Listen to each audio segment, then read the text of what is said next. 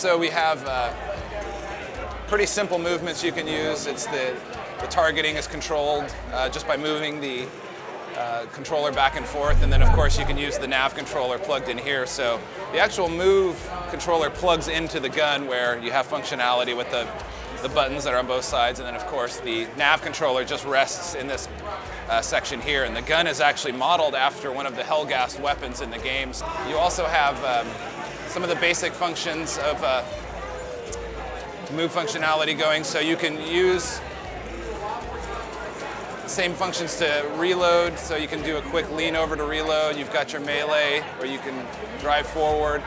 Also for setting the charges, you can use the control. So much like you were able to use the move on its own, now we have it all tied together in this one package.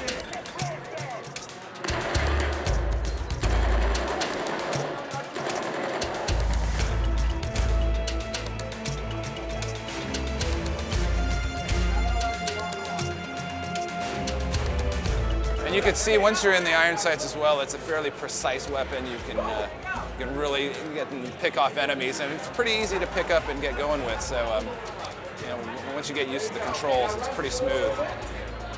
This is actually the most recent version of the Frozen Shores level that we've shown a couple of times already, but now it's a bit more complete, and we've got a lot more of the graphical elements in place. So we're pretty pleased with the overall look and design of things here.